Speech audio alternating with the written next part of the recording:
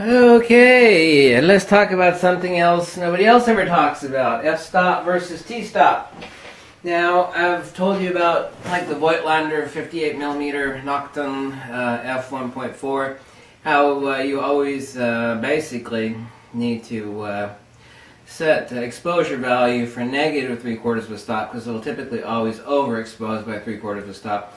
Everybody thinks that actually an f-stop is a representation of how fast the lens is, and it's not.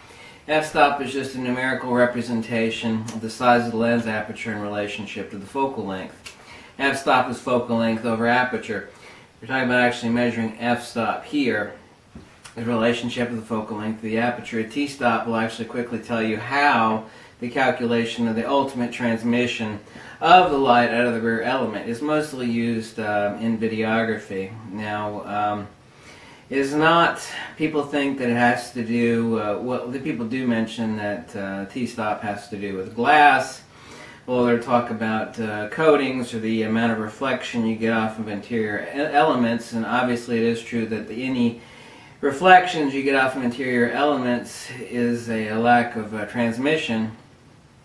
And you know, because the t-stop is a transmission stop, the amount of light that's actually passing through the lens out of the rear element.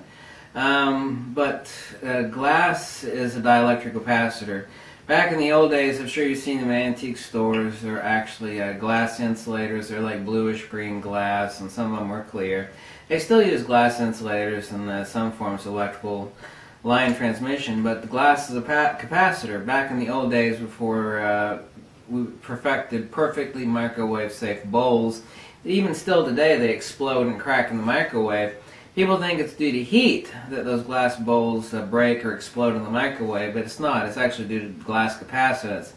The same way in electrical lines where the power is lost and they drop the power, turn the power back on, there'll be an instant surge. Linesmen will actually, well, there are none of those still alive that were replacing glass insulators back then. There might still be a few people like that are alive, but they will actually tell you about exploding insulators. There are actually some people out that used to live on the farms that talk about the power being out. Power comes back on again, and they could actually see or witness the old glass insulators that actually explode like a frigging bomb. And the reason for that is that glass has the nature of dielectric capacitance, as is the nature of light. It's not purely electromagnetic. It has a longitudinal z-axis dielectrical component. Part of the transmission factor, t-stop factor of a lens, also is due to the ED doped glass, which has a certain dielectric permittivity, and also the amount of glass that has greater or less magnetic permeability. Obviously the number of glass elements, what sort of glass it is. The coatings actually, if you actually stick a lens hood, all things being equal, people think that coatings contribute an enormous amount to ultimate light transmission, and it's nowhere near as much as you think it is. People think, oh, there's a magic coating on this lens, it's nanoparticle coated, and it just, you know, instead of reflecting light, it just sucks up. It's just total bullcrap. Yeah, it has better transmission, but the notion that it's magical is absolute BS. It has helped in multi-elemental lens construction, but there's nothing magical about glass. Nanoparticle coating and ED glass has actually been the huge revolutionary in correcting for chromatic aberration, allowing for greater lens designs and more elements. Allergies are absolutely killing me right now this time of year. It hasn't rained in forever. It's been pissing all summer long, but this now it's stopped raining for the past few weeks, and my allergies are absolutely murdering me. But anyway, the important thing is that you need to differentiate and understand what the difference is between a t-stop and an f-stop, because the f-stop of your lens is not the t-stop. Like one of a horrible performer, for example, is the Nikon 70-200 VR. It's Nikon 70-200 2.8 VR2. Its actual t-stop value is kind of bad, and actually its ultimate transmission is not 2.8, obviously.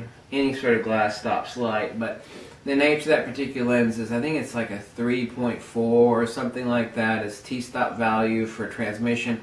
At f2.8, the Nikkor 70-200 2.8 VR2 t-stop value is 3.4, So the f-stop of the lens is 2.8. You think, well, that's the speed of my lens. Like, no.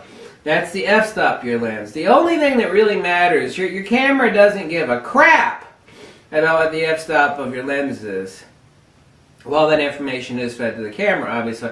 It only matters what the actual t-stop value is. In other words, what intensity in lux is actually crapped out of the back of your lens onto the sensor. I mean, that's all your camera really cares about.